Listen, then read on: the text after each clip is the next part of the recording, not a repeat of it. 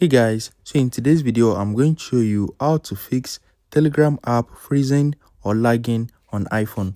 So if you try to use your Telegram app and the app is freezing, let me show you a few different things you can do to fix this issue. So I experienced it some few hours ago and I have fixed it. As you can see, my Telegram app is now working perfectly. So the first thing you can do is to open up your settings and you need to scroll down and click on General. Once you click on it, click on iPhone storage and you need to look for Telegram right here. Just scroll down and look for Telegram.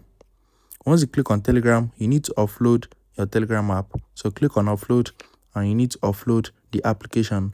Once you upload the app, click on reinstall. Note that all your documents and all your data on the Telegram app will not be deleted. Nothing will happen to it. So just try this. It's going to take a few seconds for the app to reinstall back. As you can see, it is now installing. So if you try this and it's not working, another thing you can do is to delete the app completely and re-download it. So this first one did not work for me, but if you try it, it might work for you. So another thing you can do, if this first one did not work, long click on the app and click on remove app.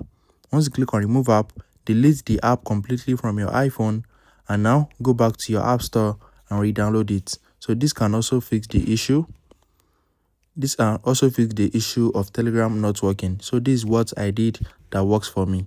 Just search for Telegram and re-download the app to your phone. So this is going to fix the issue. Another thing you can do is to force restart your iPhone. So it is very easy to force restart iPhone. Click on the volume up button once, click on the volume down button once, and you need to long click on the power button till you see the Apple logo. So it's going to show in white and black. Once you see the Apple logo, you cannot leave it and your phone is going to restart. Nothing will be deleted from your iPhone. It's just going to clear your RAM memory and now your phone will start working perfectly. So now you can try to use the Telegram app and see if it is going to work. So I'm very sure one of these is going to work for you. If you found this video helpful, smash the like button and subscribe.